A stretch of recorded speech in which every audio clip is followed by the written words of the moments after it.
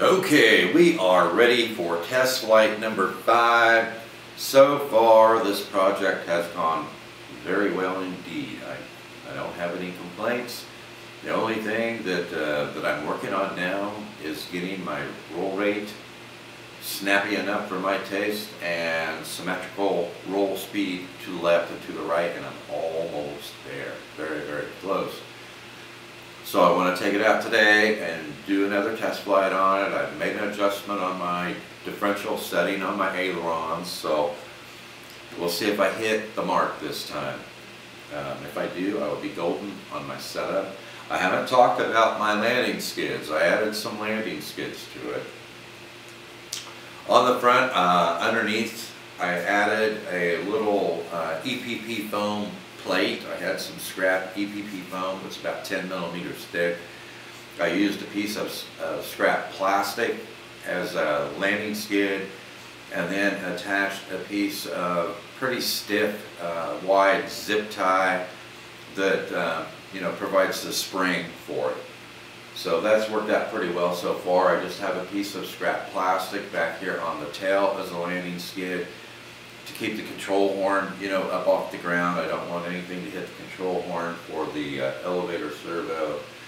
And then I just took some thin zip tie material and embedded those in the bottom of the wing. What I wanted to do was make sure that I had clearance from the ground for these 5-inch props. And as you can see, I've got clearance for these 5-inch props, so that worked out really, really well.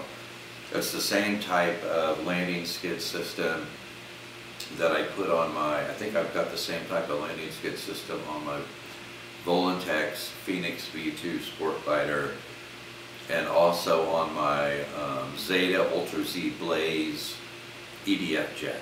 And this type of landing skid system for where I have to land, the terrain where I have to land, has worked out really, really well. And it adds, when you come down and you land, it adds some cushion, some shock absorption.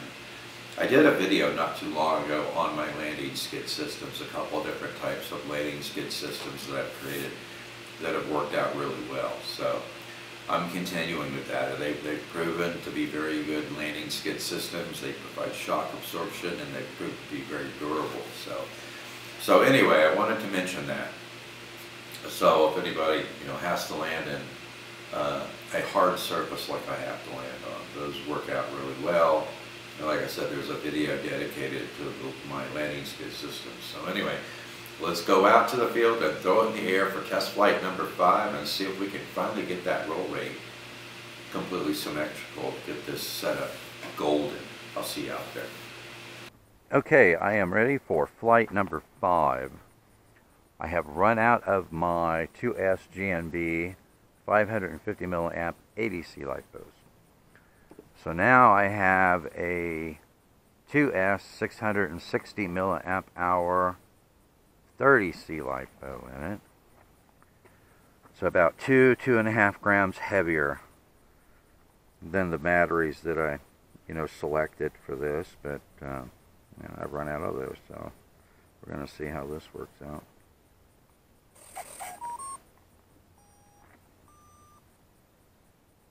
Okay.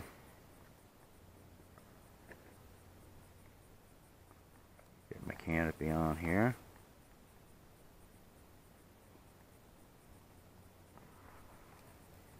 Get my transmitter. Make sure that we're correcting. Alright. So I got it in full stabilization mode for launch. I have it pretty well tuned out. I want to test my roll rate again. I've been playing around with the differential on the ailerons. Last time I had it up, I had a really good roll rate on the left, a little slow on the right, so I took some of that differential out. We'll see how that works. Launching. Okay, so I launched that at 50% throttle. Since I got a little heavier battery in it, it was a little nose heavy to begin with the 550s. Okay, so we got it in wind mitigation mode now. Back out of the throttle a bit.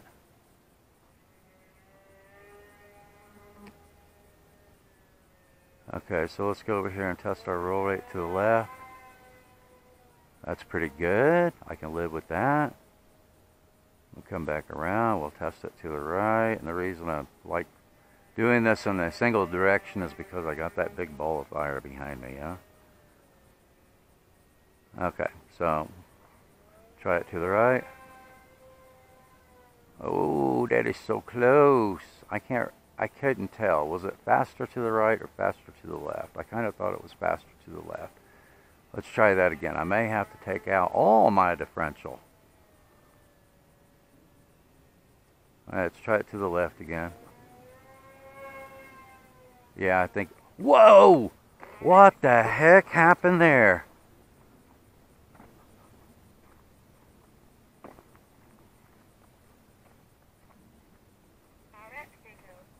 Yeah, RF signal is critical.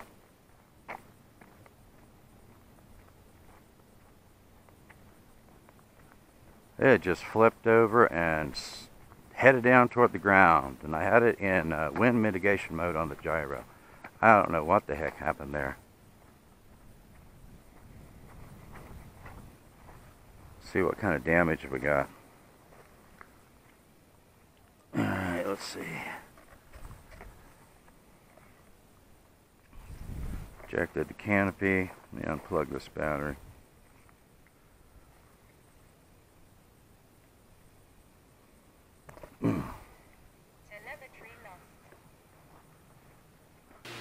Well, everything was going so smoothly.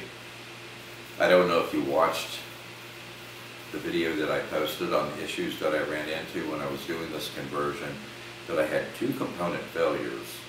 One of the 1306 motors that I planned on using on this had a bad bearing. And then the 4-gram servo I planned on using on the elevator was intermittent, so I had to replace it and go with my backup motors. And now, I don't know what happened there. It just, as soon as I completed that left roll and straightened it back up, all of a sudden it bounced and rolled upside down and then just nose down into the ground. Now, it still had power. It wasn't a power issue that caused it. So I know the ESCs, the voltage regulator, were working fine.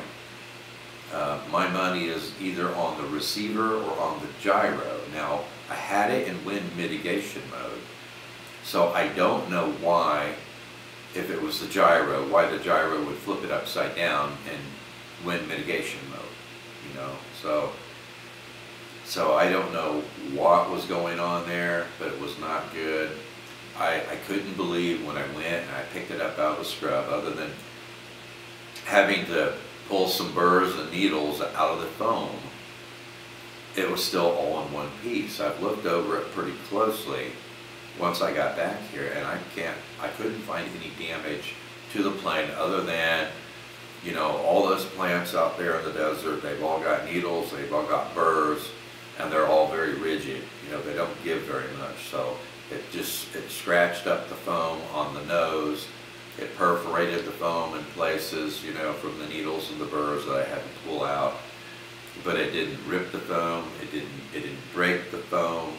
I thought surely once I got out there that this canopy was going to be completely broken off, because it hit hard. It happened so fast I didn't even have time to react to it because I didn't have a lot of altitude at the time. I thought for sure that this entire front of this canopy was going to be broken off of this plane since it hit nose first. Now, I did not reinforce this canopy with carbon. I thought about doing that. I've done that to my other gliders, and I've also done it to my EDF jets because that is the weakest spot. But because I mounted in a plastic battery shelf with 4 screws, and I thought that would probably be rigid enough that I won't need to add carbon to it, and so apparently that worked out. Luckily, but the airframe seems to have come back unscathed. I couldn't find any damage to it whatsoever. But before I take it out again, I'm going to remove this receiver and I'm going to remove the gyro. I'm going to put a standard 4 or 6 channel receiver in it, and I'm just going to be flying it in full manual mode for a while. I don't want that to happen again. If I can diagnose which one of the two it was, the receiver or the gyro, because everything on this is brand new.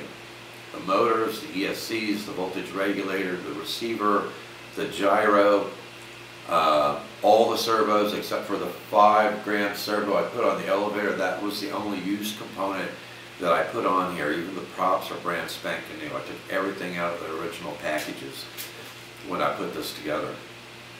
So, unfortunately, this is one of those projects that has been cursed from the very beginning, and everything was going so darn smoothly. And on a positive note, did you see how quickly, I mean, it had a very nice roll rate to the left, and then when it rolled to the right on its own inverted, did you see how quickly it rolled to the right? So there's a silver lining there. It looks like my rolls are nice and snappy and symmetrical to the left and to the right. That was the only positive thing that came out of this test flight.